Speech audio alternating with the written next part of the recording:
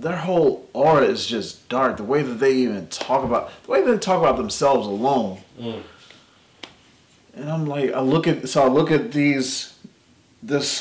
9-grid. This is what, 9-grid? Yeah. I'm scrolling, and I'm scrolling. It's still you, all you, nothing else. All right. Makes you wonder. Yeah, it's. I think I flirt with this idea a lot. Just delete my shit and not even think about it. Yeah. And my whole girl was like, "No, you can't do that. You're a photographer. Like, people are looking for you." I'm like, "Let them look some more."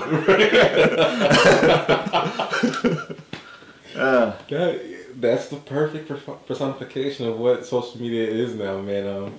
Particularly from the photographer's eye. It annoys me when, being out, even when I don't have my camera and people ask me, "Can you take this photo?" It's just like, dude, think about this. All this shit could be gone. Then what? What else you got? Where's the value? Yes, I don't know. So it sounds like you like to still stay in tune and in touch with nature, get off the grid time to time. Oh, that's so important. Damn, like, what does that do for you in a recharging sense? It sounds very rejuvenating.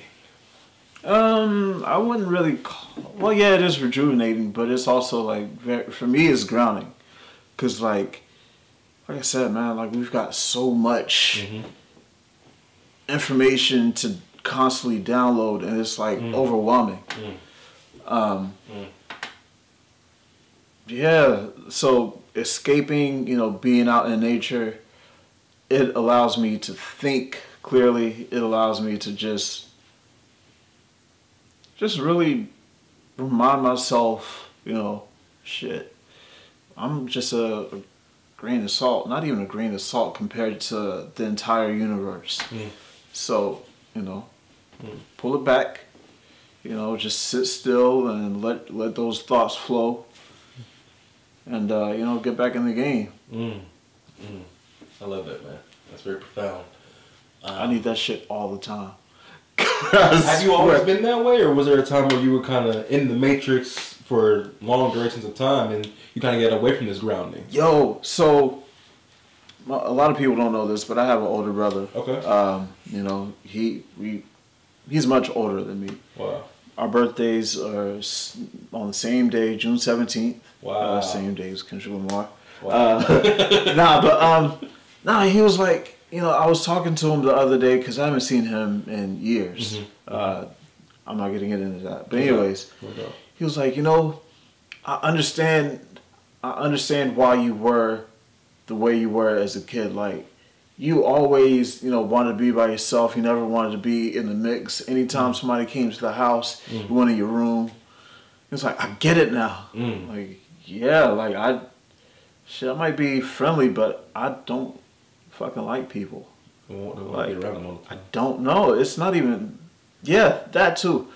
It's a lot of pretentious bullshit. It's fucking. I know this is gonna be public. I hope y'all see this shit. But it's just a lot of fake interaction. Yeah. Like, one thing that have you had a death in the family, like a close death in the family? Yes, we can say that. Okay, so there are people that come around you and they tell you things like, "Oh, if you need anything, just give me a call. Like, anything, I've got you. Just, give me a call." Nobody tells you how quiet it is once all these people leave. And you're just there to pick up the pieces. So, yeah, I hear you. All right, you said give you a call anytime I need something? I don't trust that, but I'll test you. Because, shit, I mean, when people tell you things, or when we hear people say, "Yeah, I did this all by myself, I'm self-made," stop fucking lying. No, you did that on the back of somebody else. But shit, I'm gonna need something, I don't like asking for help, but when I do, it's some real shit. And I have been let down plenty of times by people who said, oh yeah, call me if you want to talk. Call me if anything.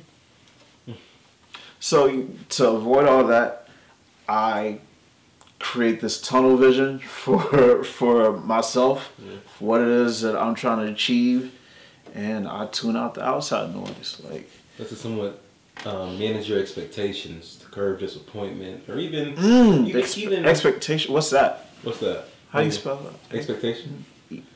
X. I try to keep it. I try to keep it to a minimum. But there, for certain people, like I have high expectations for other people. Sometimes I know I shouldn't be doing that shit, but you know, like I just see like some amazing things, like yourself especially. Like I've seen your older work, and I've seen where you're going. You know, down to this black drop. Yeah, black drop series, bro. It's all man. Nah, man. Like, look, getting started and pulling yourself out of a dark space is very tough. I don't even know if you were in a dark space, but it's just dope to see that you're stepping up and trying something different, just to see where it could take you. You might not even know your fucking vision, like, or you might have an idea of what you want that vision to be. Right. But like shit, the way this universe pans out, man, like once you get started and you keep going, you keep digging, like you're gonna start finding, oh shit, wait a minute. I know I wanted to do that, but nah, this shit is where I'm at now. Yeah. So I appreciate that, man. Yeah. I appreciate that. How do you manage your past experiences, which can leave bad imprints or trauma, while managing your current expectations, not necessarily even of people, but just of yourself, and still go out and seek clients, get work, and produce confidently? We know that you stay grounded and in tune with self, but that's no easy feat to balance all those things and still operate and function. That's fact. At high tier. And still be going to other cities and getting business, and things happening like cameras breaking and clients saying, hey, here's my iPhone, I trust you because your eye didn't pay you because of the tools you have. Come on. Yeah. How do you deal with all of that? Because that's a lot. And I'm not saying how do you deal with it, but how do you remain motivated in business despite wanting to detach from your everyday society? Nigga, I want it all. No.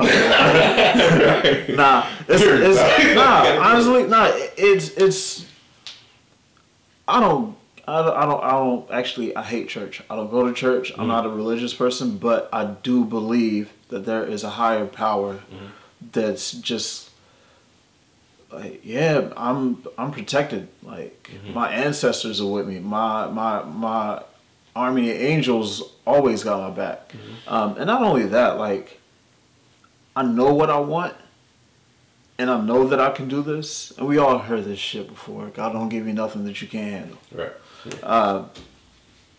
So yeah, like I've seen darker days. I've been through some shit, and I made it this far. And I also didn't only come this far just to come this far. Yeah.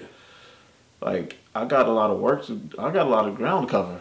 So shit, you know, when things happen or those past experiences happen, this is like something that I feel like everybody should really be mindful of. Those negative past experiences should not dictate, or it shouldn't cripple you to the point where, oh, I can't do such and such, or no, that's too. I can't live in fear. Like I ain't gonna lie, I overthink myself out of things. I overthink about overthinking. Yes. Yeah, it's just can't turn this shit off. Like I wake up with anxiety, but you know, I know that once I start like checking shit off the list. I'm like, damn, okay, this feels good. Yeah. Like, it's just like getting into the rhythm. You said getting started. Once it gets started, it's a flow. Yeah. I look forward to that. You know, this week, actually it was last week, I had there's just way too many things coming in. Like it was a lot of things to juggle, and I was like, you know what? Just start. It don't matter what the fuck you start with, just start. I even started like editing from like the very middle. I uploaded my shit and I was like, okay, looking through. All right, I'll just start with this. But you know, to start in the middle, guys, means that you are not so enthused about the beginning or the end of this project. Right. Start something. Yeah, always learning. You know, and that actually it kind of went against my rules because I like to edit from the last photo because I'm noticing patterns in my work too. Like if I've been on the set for a certain period of time, like I know when I'm starting to fade out mentally. Been looking at the same thing too much. Your vision isn't as clear as when you first started. Subjects. I got you. Yeah, and I know my hot spot. I know when I was on my shit, and I know when I wasn't. And I start with the photos where I was like, okay, this is where I started getting into the groove. This is like the sweet spot. And then I'll start editing with the sweet spot and work my way back. Okay. So okay. I feel like that was another rant, but whatever. No, you're good. That's just part of the process. You know what I mean? Yeah. And when you're working in such a niche as you are, because not everyone is able to do that. You know what I mean? That's what I've been learning. A lot of photographers, including myself, who will pick up work that comes. You know what I mean? So when you're able to, not all work, of course, but you know what I mean. We're selective. You saw how I saw you, right? I'm like, yeah. Listen, you gave me that pep talk about a year ago. I think it was. Like, hey, bro, all work ain't good work, but I see you working though. That's good, but you know, be a little bit more mindful of what you know, not just where you're working, but what you represent, what represents you as well. And sometimes just being in the same space, if you're not really growing and moving forward, it's maybe time to elevate beyond that space. That's really what I took from what you said. But absolutely, man, to be able to be in a niche and own that lane, to know that the food photography that you put out and even the traveling, I'm inspired by the traveling, bro. Like when you just popping up and I'm in this state in this city just because they booked me for this food event, whether it's a weekend, because I've seen that. I've seen, you know, just popping up in some exclusive restaurant. I'm like, bro, not only am I looking at the food itself, I'm looking at the aesthetic of the restaurant. You know, dim lights, very elegant. Like I said, bro, high class and high tier quality work. So to be able to do that, bro, that's really awesome. Do you think everyone should go for finding a niche? And we know you like